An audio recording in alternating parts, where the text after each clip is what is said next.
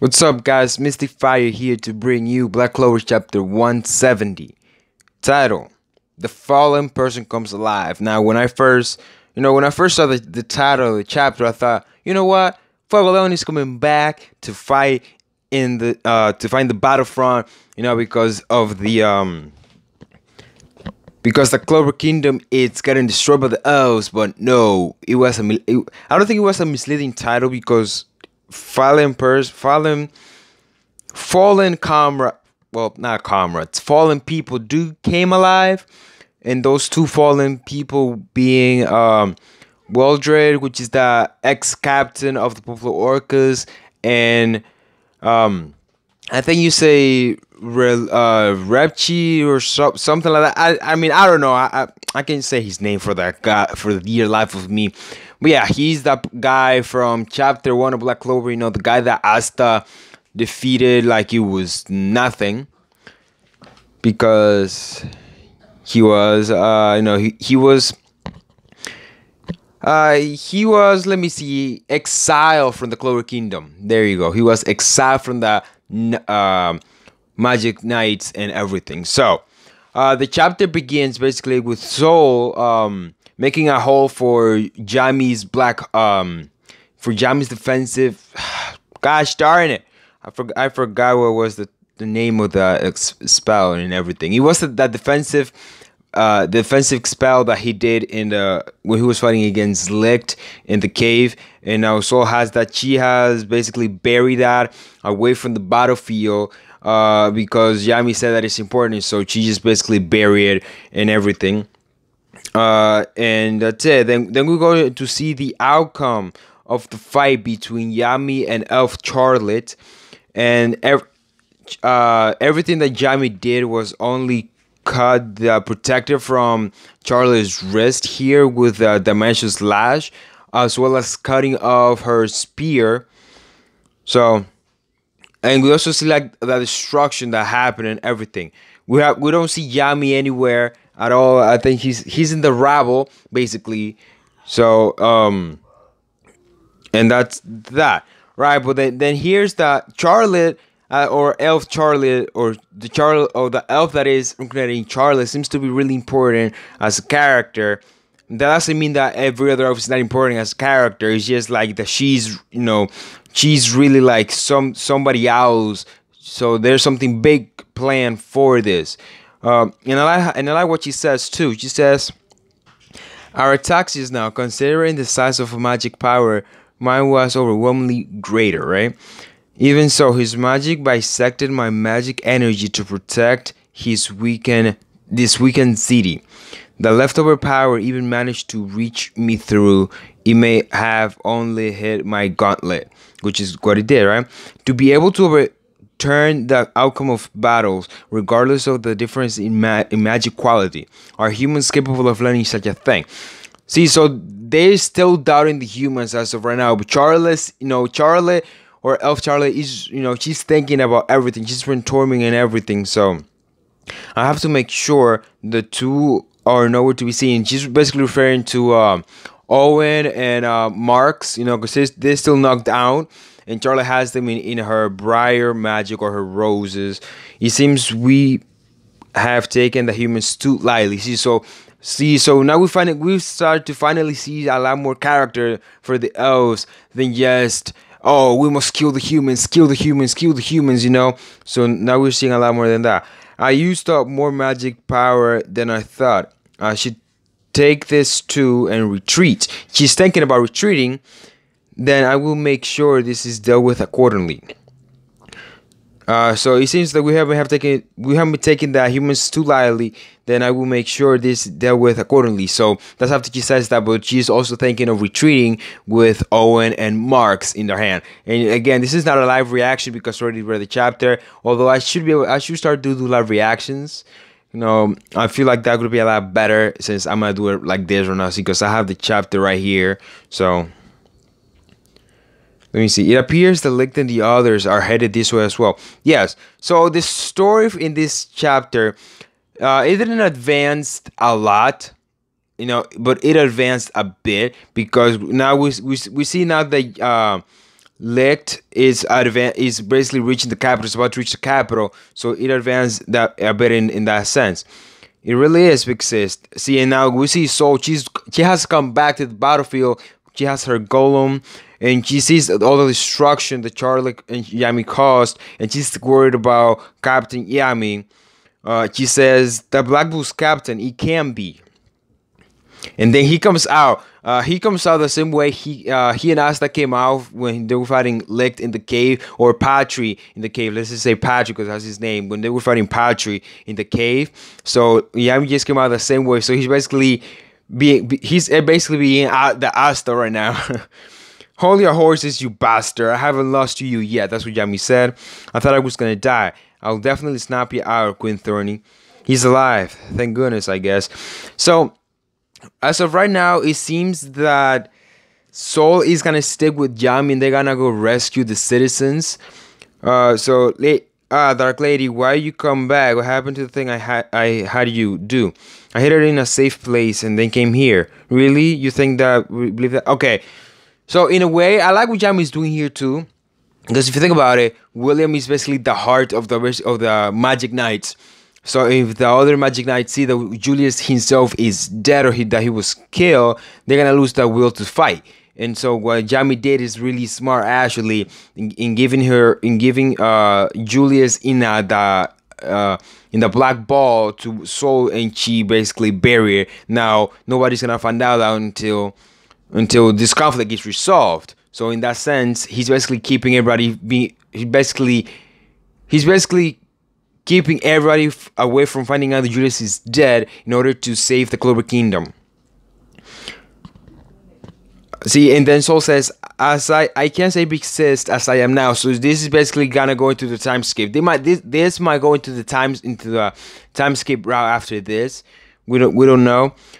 Look who's talking. I asked you to say big sis. Who are you mouthing off to? What about me, huh? You're not worried about me? That being said, you can save her, even if you can't fight. The other Magic Knight captains have gotta be around, so let's go save all the citizens.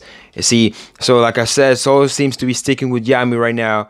So in that sense, it's good because she's gonna have a lot more screen time now. We're gonna learn more about her, and that's what happened with her backstory. Because we saw a glimpse of it last week. So then we see we basically get transitioned into the Magic Knight headquarters. We see that it's also getting destroyed, but we go to the prison area. And we see the two members of the Adam and Son, the Julius and Charming capture at the end of the invasion of the royal capital arc, and they have been sacrificed as well. And that's ironic because they were believed. I mean, the entire thing about the admin song is ironic because Patrick just used them all, and now they're all dead aside from Raid, Sally, and Baltos. What's going on? What is this tremendous magic power from outside I'm feeling? Moreover, to be able to break this magic ceiling prison. So this here is Waldre Poisa. He is the ex-captain of the Purple Orcas. He has been freed finally. At any rate, this is a once-in-a-lifetime opportunity. Well, to think I find you here. And there it is. We finally see Reggie. It's been 170 chapters since we've seen him. And now we got him again. You know, we came back to see him again. And we also learned a bit more about Reggie and Waldre Poisa relationship and how the scar happened and everything to him. So, if it isn't that Purple Orca Captain Master Waldre, I didn't think you see. I will see you again, Sir Reggie. So, it's also important to know here that Waldre Poisa, the ex-captain, says Sir Reggie. Basically, he calls Reggie Senpai here, indicating Reggie is of a higher status. Now, I wonder why he is of a higher status. Is it because he is like a... I mean, I thought he's royal because if he was royal, then he wouldn't be in prison even after what he did, and he wouldn't be a noble either. So that means that his rank would be higher than Waldre Poisa even after he became a captain. Well, captain is like the higher rank that you can be when it comes to leading that squad. I don't know. I don't know. I mean, but we get to learn more about them. So sorry, but I'm in a rush. Can we save the reminiscence for next time? That would be usually fine, but I can't let that slide, right? At any rate, it's been 2 years since my face was gravely injured after that little mess I got into with you while I was on duty. I was giving all the blame for the failure. That's why I chased after the Poplorca's ringleader, you see. See, so here, this kind of dialogue, he says, well, he was on duty. Now, the one thing I find weird about this is that he was a part of the Popular Orcas. And so, if you were part of the Popular Orcas, then why didn't you just kill the captain right then and there, since you were on the squad? Because, I mean, that's what basically says on his profile, that he was with Popular Orcas. Well, you reap what you sow. You're hated by the other squad members too, you know. In reality, back then, you had no allies, right? That's what the boys talking to him, so he had basically had no, like, he was hated. Weren't you like that too? So now it's, see, so they were both the same. They were both hated by the squad members, basically. But it seems the Poisa wasn't the captain at the time. The Reggie was there too. He seems like he was not the captain. He was the captain after. So it might have been the Reggie was the captain first, and then Woodrow became the captain after it. So I think that should be explained a bit more in detail. If Reggie was the captain before Walter Poyser was the captain. So let me see. Weren't you like that too? That's really why you, the captain of the Popular Orcas, were thrown down here, right? I put myself as #1 priority and kept myself away from dangerous missions. I aimed for the top, but I was taken out by my inferiors. It has nothing to do with you and your miserable self. See, so there we learn more about Woodrow Poyser, that he basically is a coward when it came to fighting. Like, he didn't want to do anything. He just wanted to go to the top. You sure had it hard, eh? Mr. Permeation Magic, when attacks can't even hit you. What kind of person seals up other magic? Your chain magic is deplorable. See, so they basically have like a hate relationship right here. Because for one, Reggie's chain magic would be basically impossible to hit Waldre Poyser. And then if Reggie cuts Waldre, he wouldn't be able to use his magic either way. So in that sense, that's right. I'm the best, but bastards like that annoying anti-magic bro have gotta go. So they have something in common. They have an interest in common right now, and that they wanna take Asta. They basically hate Asta. So they both stop there and say because they have experienced the same thing through Asta, basically. And then the person gets attacked by an elf. Now, we don't know who that elf is, but he seems like he was a noble or some sort because of the way he is dressed. And saying he says, humans discovered. I don't need my chains to understand that it creates a huge amount of magic power.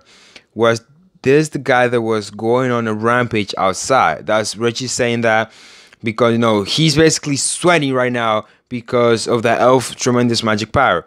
Is this an act of the Idamanite son? He might be guiding those rotten bastards. So it seems like Walter Poyser knew about William being connected to the Idamanite son, unless he's referring to somebody else as he, you know. So he must have been discovered. I shall now proceed to kill.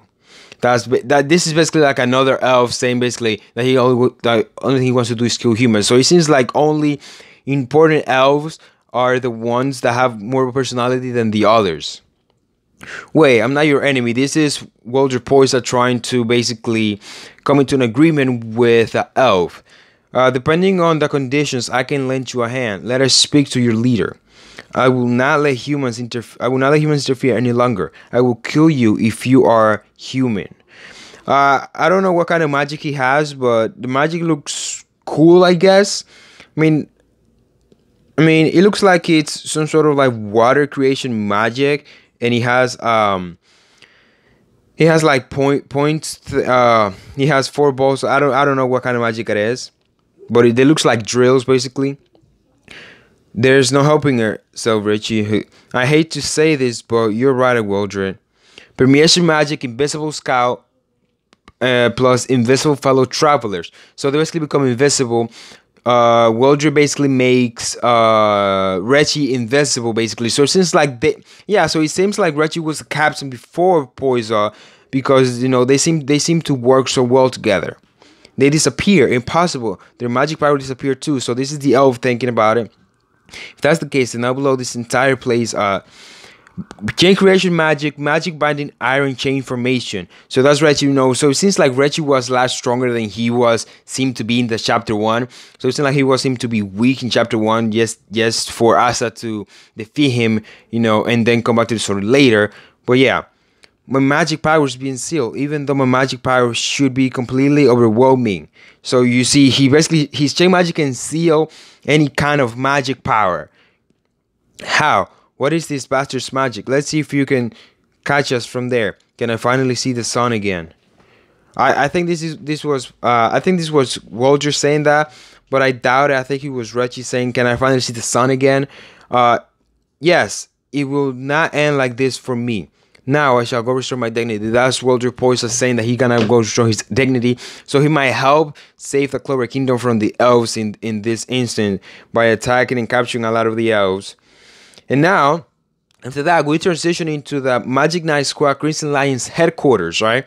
And we see that it's been attacked. All the members are getting destroyed by one elf.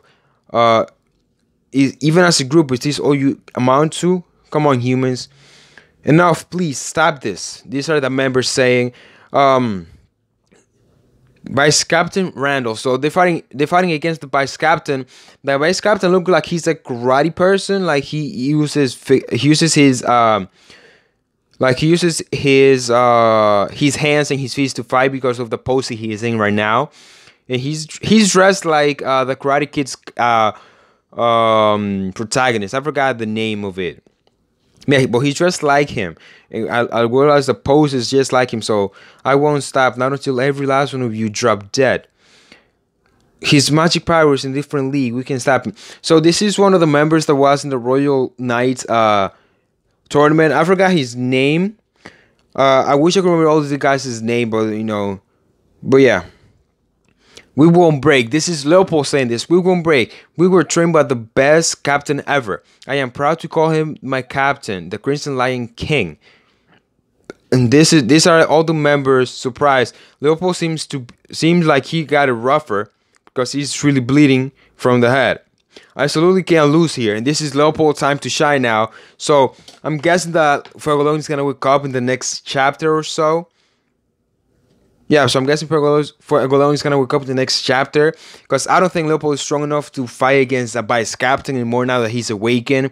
Even though he is a royal, but we just gotta wait and see what happens. Since he's a royal, he might get some more character development and gain more powers as he goes on. And then that's the end of it. The time one's true value is a question, and that's that. That's chapter 170 of Black Clover. I really like it because we got to see characters from before, before chapter hundreds. We got to see characters that people were forgetting about, like Reggie. People didn't know Reggie. Like they thought, oh, is this the guy? Is this the praying mantis leader and whatnot? So it's one of those things where they confuse Reggie from chapter 1, man. Chapter 1 in episode 1 of the anime as the praying mantis captain, because they have this similar build and whatnot. Even though we haven't seen the other captains yet, but it's good that we're focusing on different characters instead of just Asta right now. So, and that's basically it. Nothing bigger than that really happened, but more so now we have a lot more people in the story than you should. Like we have Wildred Poison and Reggie in there, that they have a little as one of an alliance there. Then we have Raids, Baltos, and Sally. They have an alliance with Asta, but they also came back for revenge. So in that sense, the story is getting a lot better and whatnot. So we just gotta wait and see how this arc is gonna end. But I really like it so far. It seems like a lot is gonna go down in the arc. So we just gotta see Nozzle and Noel, as well as the rest of every other captain, what they're doing, and like I said, Patry and Licht. I want to see what Licht and Patry, what Licht and Patry interactions are gonna be like, because they look alike. So I just want to see what is gonna be said. Maybe we're gonna learn more about Licht here. When they meet finally and whatnot. But yeah, that's all I have to say. Thank you so much for coming content. If you're new to the channel, subscribe. I really appreciate it. Leave a like or dislike. It's up to you. And I'll see you guys and gals tomorrow, hopefully, for Orient. Like I'm gonna do like basically like a whole catch up video where I might just live react to all six, seven, or 6 or 7 chapters. I don't know. I just gotta wait and see how I'm gonna do that. But yeah, guys, thank you so much for my content once again. Subscribe to the channel if you're new to it, and I'll see you guys and gals another time. Peace.